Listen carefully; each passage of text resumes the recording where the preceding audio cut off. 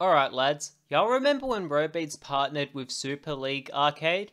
You know, the collab where you would play robeats songs to turn your high scores into sweet rewards? The collab that is pretty much almost lost media except for one video of the event and a video by Super League themselves? I sure as hell didn't remember until today, where I decided to look into this event again. So basically during the 6th anniversary of Robeats that released the Finn MK mashup, the full version of Calamity Fortune, and the song that I have definitely not milked to death on this channel, I swear to god, I milked that shit harder than Chrisu and Signishal milked Dark Sheep. Robeats also partnered with an underground game called Super League Arcade. I literally remember nothing about this integration, but the premise of the event was that you would turn Robeats' high scores on any difficulty of Insight or Monday Night Monsters into sweet rewards. After watching the Super League Arcade sales video,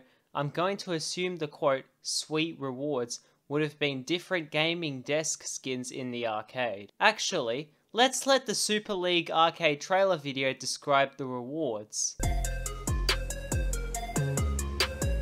How exciting. I'm going to assume anybody who participated in this event won absolutely nothing, but if anybody actually won anything, this entire concept would have been flawed from the beginning because the weekly leaderboards in Robeats are already shit. And I don't need no receipts to prove it's shit, alright? People will complain about people boosting to get the champion title, and auto-playing was an issue as well. Teams are also shit and the competitive side of the community sucks. In fact, I still have this list of champions in Robeats, and I guarantee you half the people on there have bloody cheated. It's not even fucking funny. Okay, now imagine all of that was carried over to Super League Arcade. At that point, the integration with Super League Arcade would have acted as another weekly leaderboard. But I forgot if the songs changed weekly at all, so they probably didn't. What I'm saying is, competing in Robeats to win rewards in a random ass game would have been no different to the weekly leaderboards already in Robeats. Oh, and gear abusing would be another issue. Considering Super League Arcade partnered with other big games like Tower of Hell,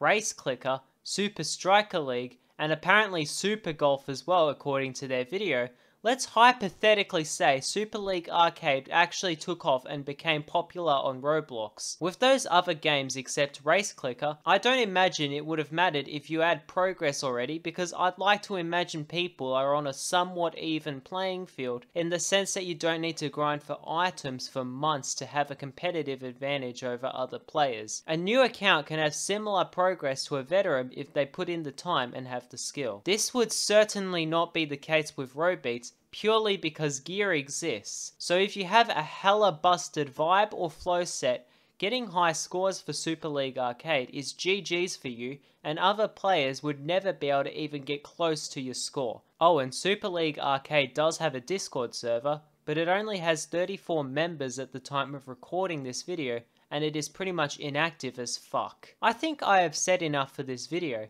It really was the most random event ever. Bye.